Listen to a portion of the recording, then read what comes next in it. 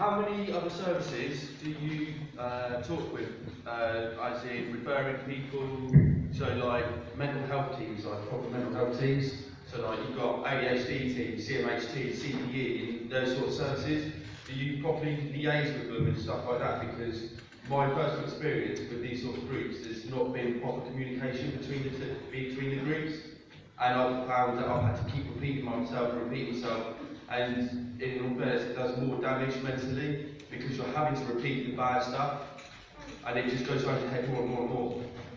Yeah, so obviously we do work closely, particularly with the CMHTs, and for instance in Newbury, our crisis team and our home treatment team sit within the CMHT, so they're very closely linked together. CPE we work very closely with as well, they refer into our service. The point you make about being continually asked to go over things, I think can be an issue. Part of that is because each service does its own assessment, and we have to kind of get a baseline of where that person is at that point in time to see what we can do to help.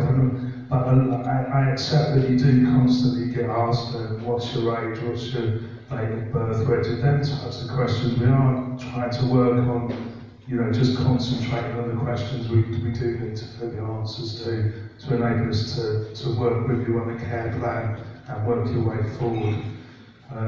But yes, we are, I have about probably 50 to 60 different members of staff, from psychiatrists, psychologists, OTs, social workers, nurses, etc. So it is a big team, and the other teams are quite big as well. So, sometimes there can be issues with communication, but